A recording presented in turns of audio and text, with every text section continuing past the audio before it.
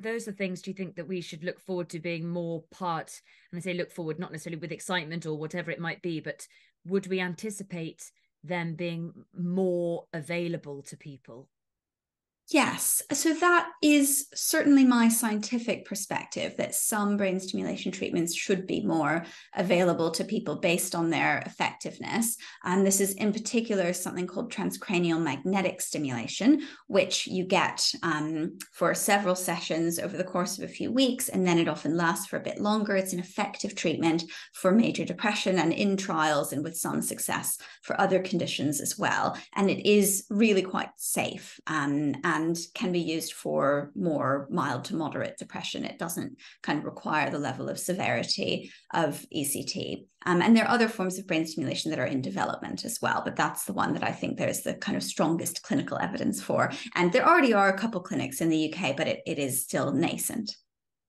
At the beginning, I asked you about whether this book was for everyone, and you said that people who don't necessarily consider themselves to have to be severely struggling with mental health are questioning how to improve their mental health or to have the best possible mental health. And there are lots of things people are led to believe can help with that. You call this part of the book, Is There a Mentally Healthy Lifestyle? We don't have a huge amount of time left, but I feel like you do sum it up very, very brilliantly. So let's take the three things and get your reaction to how much they can help. Exercise. Very helpful for many people, but evidence suggests that for a small proportion, maybe not helpful to increase your exercise. Okay. And diet. Now, this is a really fascinating part of the book. I think it comes back a lot to what I was saying at the beginning about not forgetting about how much pleasure is important to mental health and how we mustn't assume that diets or certain diets can help with mental health, and we should be more wary of what restriction can do to people's mental health.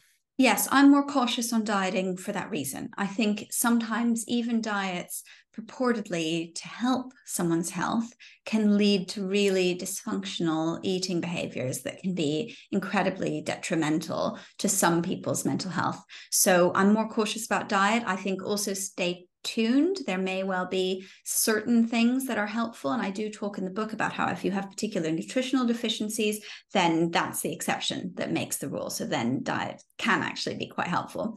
But for the most part, enhancing certain foods, cutting out certain foods, will it help your mental health? The evidence is not strong there. I'm just going to quote your quote, which I thought was a really great, how you sum it up at the end. You say, unsurprisingly, for anything you might try, it's been shown again and again that when you're doing, for example, restrictive dieting or excessive exercise, if it's making you less happy overall, this is much worse for your well-being than your unhealthy diet was in the first place. It is not worth suffering through any of this if you hate it. The harm would outweigh any potential benefit. But where you seem unequivocal is sleep. I do think the evidence is quite strong for sleep. It's not a cure-all, and it's also not a kind of, not the recipe is not the same for everyone. Different people need different amounts of sleep. It might help some people and not others, etc. The same message overall. But I certainly find the evidence that poor sleep worsens mental health and better sleep helps mental health more compelling, with one very, very cool exception that nobody seems to know about, which is a very old finding, but very true. In a large group of people with depression, not everyone, if you do acute sleep deprivation for a night or so, you can sometimes cause an immediate remission of symptoms. It's not necessarily prolonged, but it can be a really interesting kind of temporary boost of mood. And I've heard of people using it, for example, to kind of kick off a therapeutic session, because that person with depression has temporary relief from their symptoms, which is just miraculous if you've been experiencing it for a long time. So just an interesting kind of fact about sleep that can sometimes happen. Yeah, fascinating. But generally, sleep is immensely important. Of course, many people will know and say to you that it's a vicious circle, because if you are feeling anxious, if you are feeling depressed, you have trouble sleeping, and if you have trouble sleeping, it leads to increased anxiety and feelings. Yes, I think the direction of causality is actually very confusing with sleep. So it's the association is very clear, very strong, but which way it's working, both ways, it's unclear. And presumably that is the problem with so much of this, the direction of causality, because, for example, if you suffer from something that makes you physically uncomfortable, you become increasingly anxious. You become increasingly anxious, you become increasingly and physically uncomfortable. And that is really the problem with so much of this, isn't it? Yes. And I really want to talk about, both directions in my book. Just the fact that it's not as clear cut as you do one thing, your mental health improves, shouldn't be depressing. It's actually really, really important to understand the kind of, dual reinforcement nature of so many of these processes, that it can be self-reinforcing in a good way and in a bad way, depending on, what exactly is going on. Yes. And just to end where you end, with a fascinating look at the changing nature of mental health, and actually just talking about that both ways, you talk about long COVID, which I thought was fascinating, because you say that there's this popular conception, I think we've just talked about this more broadly, that if your disorder is accompanied by physical changes, and I'm quoting you because these are your words, in the body or brain, it must be real or not all in the mind. And that explains the recategorization that you describe also in the book of dementias as neurological rather than psychiatric. And it's often used to argue that these conditions like long COVID, your words, are either physical or mental health problems. But it was just so interesting to me to hear you say a category of illness confined to the mind that doesn't involve a biological change. That doesn't exist. Yes, exactly. So I think it is a false debate to argue that a condition that we don't fully understand is in the mind or not. I think every piece of evidence suggests that conditions we think of as mental health conditions have underlying physical processes driving them, because that's what's driving our mental experience of the world. Equally, I think it's also kind of false to classify something as entirely physical and say it doesn't involve the same sort of mental processes. And that's why I suggest that although we sometimes move disorders between the category of neurology and psychiatry or between other categories, it's probably not super helpful, because many of these disorders involve kind of co-occurring processes that are common to disorders we think of as neurological, like Parkinson's disease, but also disorders we think of as psychological, like depression. Yeah, and okay, I must move to audience questions. But your take very quickly on long COVID, which I think is a fascinating one, and you say you could be proved wrong, but yeah, I'm very interested in long COVID, kind of as a phenomenon. I think it's probably been labeled perhaps a bit too quickly, because it may represent a number of different conditions that can occur after someone experiences COVID. So I think that's probably another level on which sort of the one category or the other debate is a bit wrong, because I think it could represent several different ongoing, all physical though, processes. Yeah. Okay, right. Audience questions. Sorry, there is you have packed so much to talk about into your book, so it's very hard to stop asking you questions. But I have. So Laura says, and I think this is a really interesting question. I was thinking about this in terms of the placebo effect, because I was thinking actually there are a lot of people who think they aren't convinced about the efficacy of medicine. So would it not work as well in Eastern cultures? Because perhaps in Western cultures, there's a strong belief that the drugs work, but not so much in Eastern medicine, and perhaps less and less in Western society now. Is that changing the efficacy of medicines? I think that hasn't been tested to my knowledge, but I would be really interested to see that study. So the idea is that your lifelong experiences are driving the placebo effect. So I agree that in a different culture or with a shifting culture, that could alter the size of the placebo effect. And I think there is evidence of the size changing over time, but I believe, at least in the case of anxiety disorders, it's actually increasing over time. I don't know about the cross-cultural effect, but it would be really fascinating to find out. And my hypothesis would be the same as yours, that if you've grown up thinking something else might be the better route towards feeling better, then that would be the thing with the strongest placebo effect. Well, it's really interesting, I suppose, in affecting the discussions around medicine and how important perhaps it is, not to talk things down or up before we know. I suppose, I think Charles is talking about, and Charles, please tell me if I'm wrong, but antidepressants, I think that's when you asked this question. And he says, I understand the success rate is 40%. Is that right?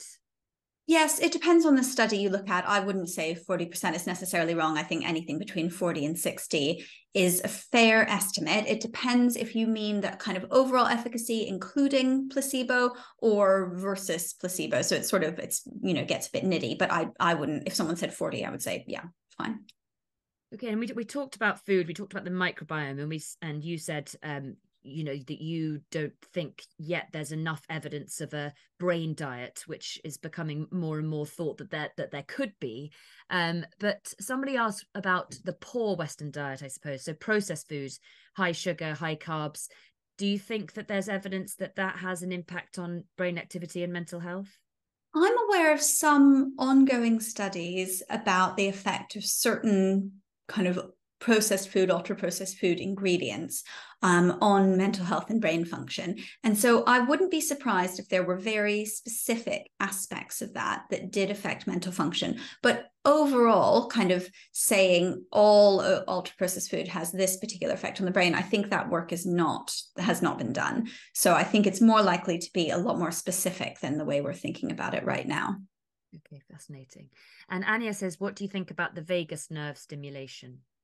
I think vagus nerve stimulation is really interesting because it's been going on for a long time. It's approved for depression treatment in the US even, and yet actually even over time a relatively small number of patients have received it. I think you can sometimes get voice changes, so there are other sort of side effects that maybe people avoid it for that reason. But maybe the most interesting thing about it from my perspective is that we don't entirely understand how it works. And so for that reason, I think vagus nerve stimulation is a kind of one to watch for the future. I'll give you one cool thing that some of the other labs that I collaborate with in the world are doing. They do auricular vagus nerve stimulation, which is we have a projection of it in our ear. So one way to access it is by stimulating the vagus nerve via the ear. And initially I was like, what, no way is this going to work. But I've seen really convincing evidence that it activates the same kind of brain regions as actually targeting the vagus nerve surgically. And I think Isabel asks a question I think we've covered, but I guess it's good to ask it sort of more directly as she does, which is, would you say then that positive thinking has effective placebo effects on physical conditions? Yes, I guess I would say it depends what you mean by positive thinking. So I'm a little bit cautious in my book that I don't think the solution is sort of just think more positively. But that's partially because I think most of us don't really have that degree of control over our thoughts. We can try, but in fact it's quite difficult. So that's sort of what therapy might be for. That's what antidepressants might be for, and so on. But I think thinking of it as the kind of end point, if you can do something that could then move your thoughts in that more positive direction, then I think I would say yes. Okay. And lastly, I think again we did discuss this, but Kevin asks about transcranial direct current stimulation. Perhaps this is a different than what you were describing in your experiments. Yes, so transcranial direct current stimulation is another way of stimulating the brain, and it's a kind of milder electrical current that's delivered also from the outside of the head in a kind of similar approach. So you often do it for a few days, and then you hope it has these kind of longer lasting effects.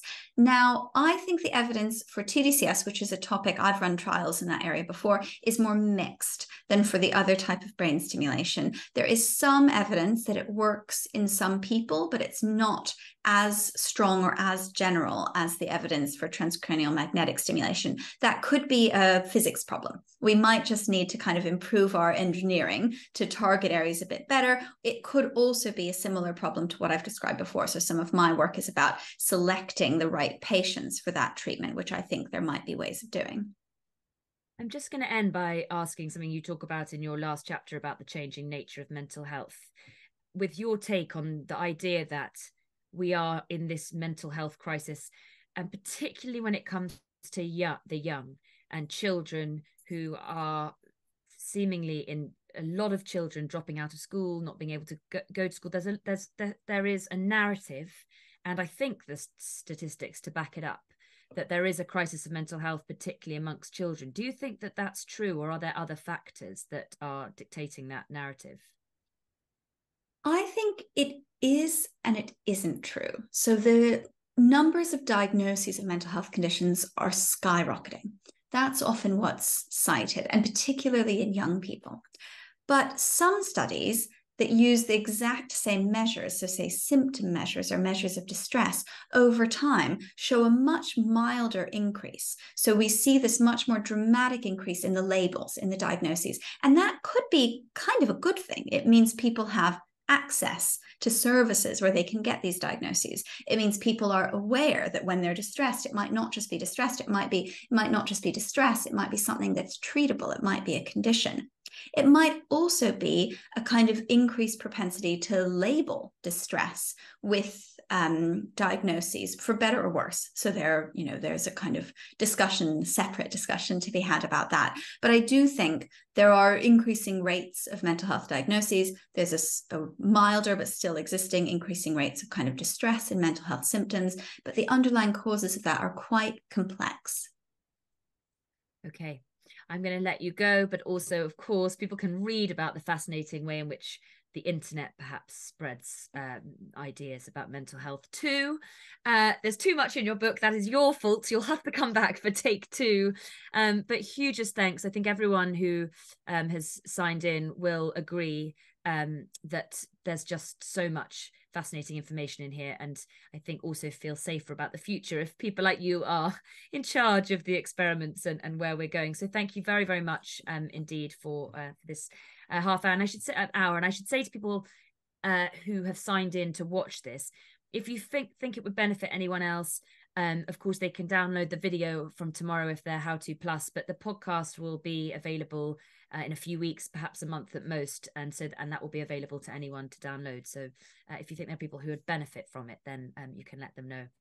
Thank you very much indeed. I've gone over by a couple of minutes. Thank you, Hannah. It was an absolute pleasure speaking to you this evening.